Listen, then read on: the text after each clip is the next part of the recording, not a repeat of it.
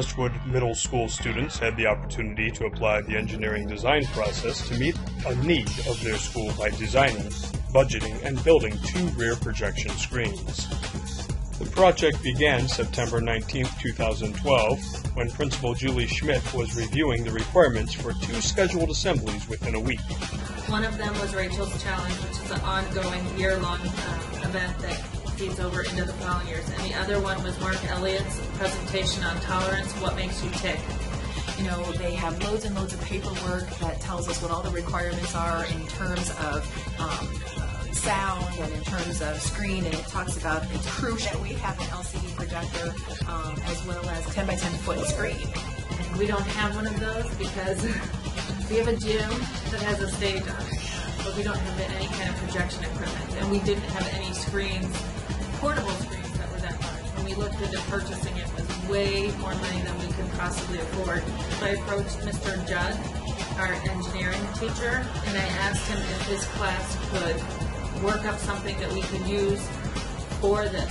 And they were able to come up with a couple different plans, which they enacted. The students decided to use shower curtains and overlap them by approximately an inch, and then sew them together. They had to be careful not to make too large of stitches. The other team decided to use wax paper as their material for their screens. They would lay out strips parallel and then put another piece on top of it centered in the middle. They would then use warm irons to melt the pieces together. The teams then built frames out of PVC pipe.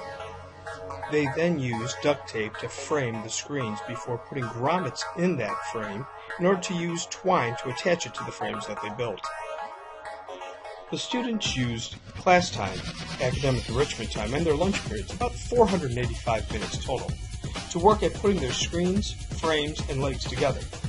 The total cost for both screens came to just over $190, and both screens were done prior to Mark Elliott's assembly. Hey, my name is Mark Elliott. I'm an inspirational speaker on tolerance. I travel all around the United States to high schools and middle schools and colleges speaking about tolerance. In the past 3.5 years, I probably have had close to 450 speeches. Never once at any one of those engagements has the school and students built their own projector system, or not projector system, projector screen. This is unbelievable, and it actually looks pretty amazing as well. So thanks so much, guys. And the end result was, we got a pretty cool screen.